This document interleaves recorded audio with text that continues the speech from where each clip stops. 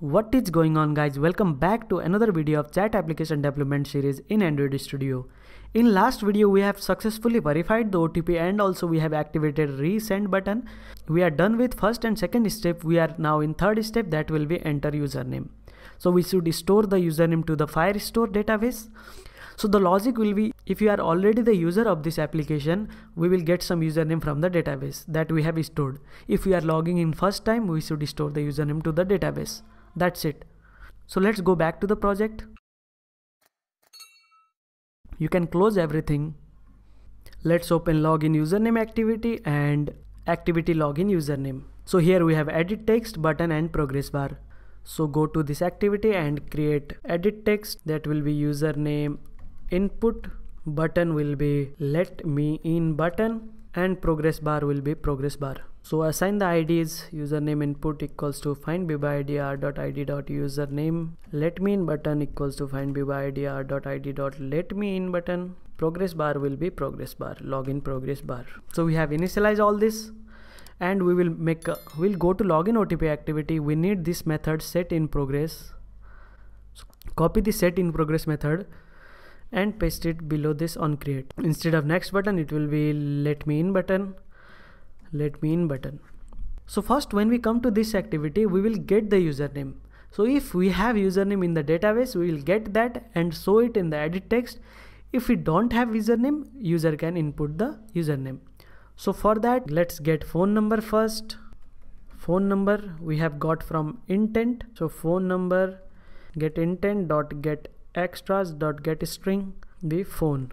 So we have got phone number. Now first method will be get username. So this we will get from Firestore database. So let's create a method void get username.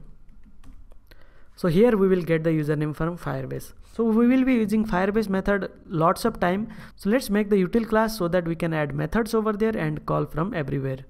So Java class, it will be Firebase util, and here we will make some method.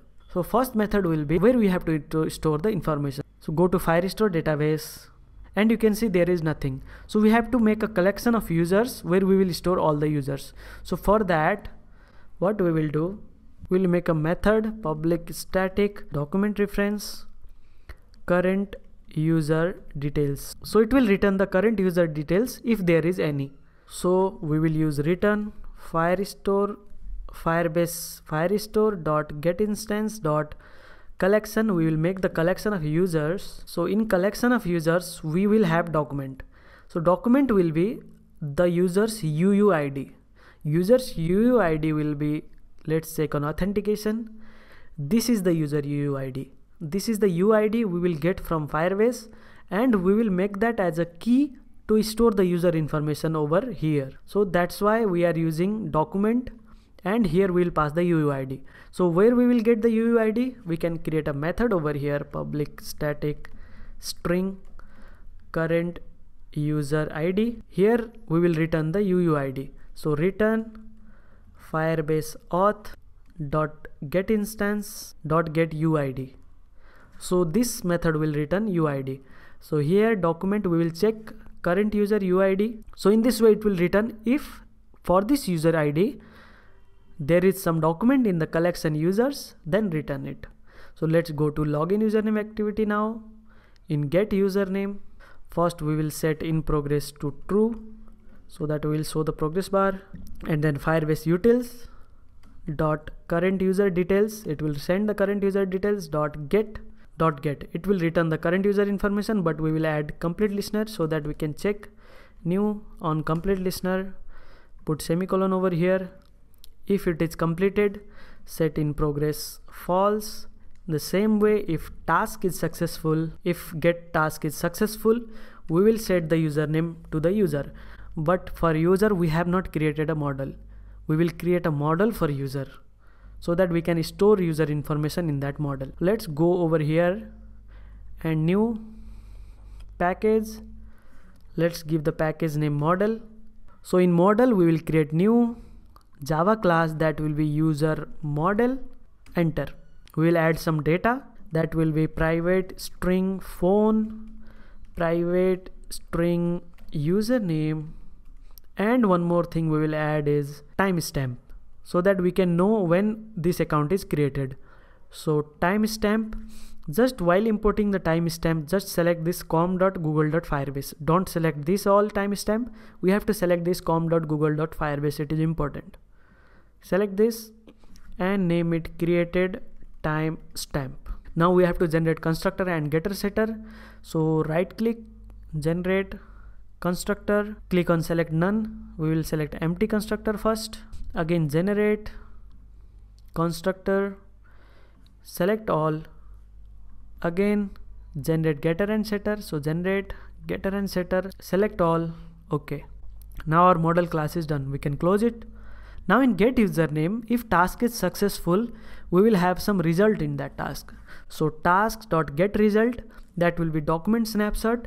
We have to convert that in our model class. So to object model class pass user model dot class. So it will convert the data to user model dot class. So we can assign it to user model equals to this. So we have got the value in this user model if it is there. So if user model is not equal to null, that means if data is there, then set that username to username input. That's it. Username input dot set text, that will be user model dot get username. So we are getting this username from database, and then we are setting to username input if it is already there. If it is not there, user will input the username. So once user will input the username, we have to set the username. Like we have get, we have to set the username. So let's create method for set username also. So set username will be called when the next button is clicked.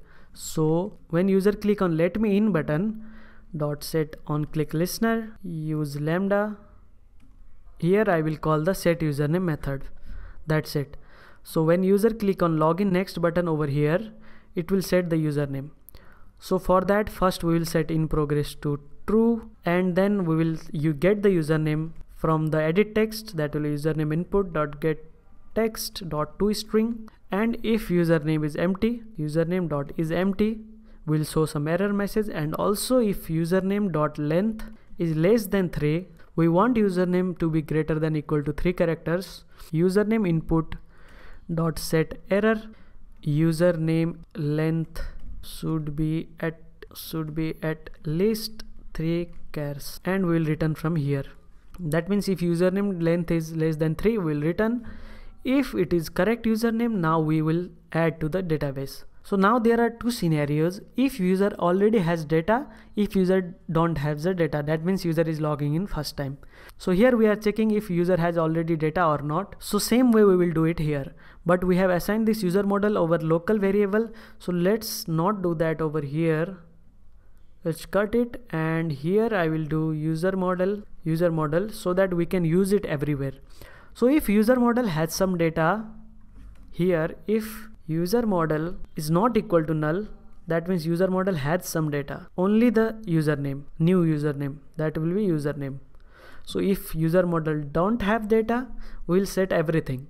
So user model equals to new user model, that means it is a new user, that's why we are creating the new object. So phone number will be phone number, second parameter is username, third parameter is timestamp. So user is being created, so we have to pass the current time. So timestamp dot now. In this way we will set the data to user model. Now we have to save this data to the Firestore database. So Firebase utils dot current user details dot set.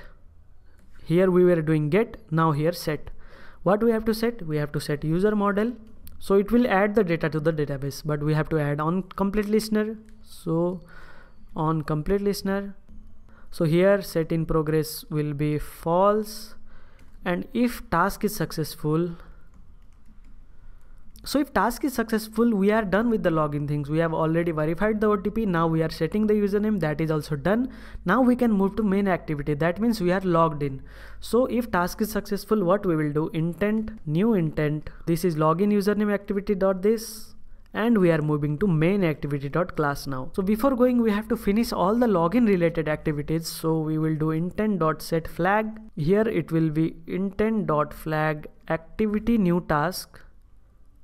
It will be our new task, and it will clear all the tasks. So intent dot flag activity, clear tasks. This we are doing because we want to clear everything, login activity, and just open the main activity. That's it. So start activity, intent. Now let's run the application and test everything. Run it. So I will enter the phone number.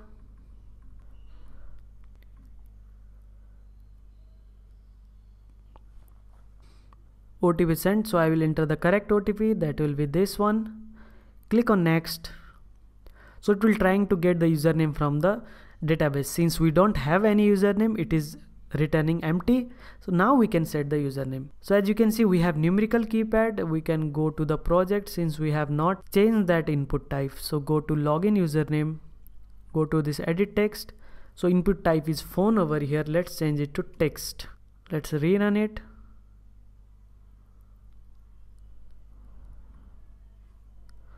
Now you can see text over here. Now we have to put the username. Let's try empty username first. It is saying at least 3 characters, but this progress bar is going on. So we have done something wrong. Let's minimize this. So this set progress bar, we will keep it here so that for empty check we don't need progress bar. So rerun it. Now it is saying it should be 3 characters. Let's input 2 characters. It's saying 3 characters. Now let's input the correct username, that will be test user1. It is our user1, so I am entering correct username. Now let's click on let me in. So as you can see, we are in hello world. That means we have done successfully and we are logged in. So you can check in the backend. Here you can go to authentication. You can see phone number over here, and you can go to Firestore database. You can see user collection over here. We have the document ID. This ID is from authentication. The ID of this user will be from authentication, and we have this data, created timestamp, phone number, and username is test user1. So we have already inserted the data. Now let's check our get username is working or not. Let's rerun the application.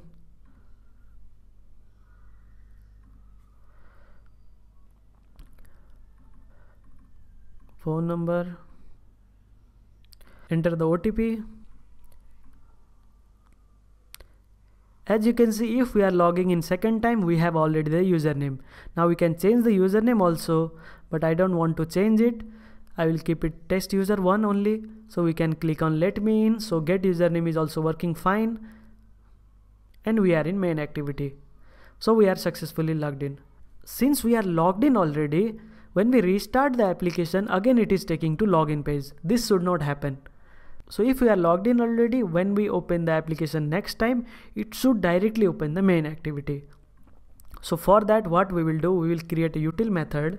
Here we will add a method public static boolean is logged in. So we will check is logged in or not. So what we will do, if user has current user ID. So if ID is present, if ID is not equal to null, that means user is logged in. If ID is null, then we can return false.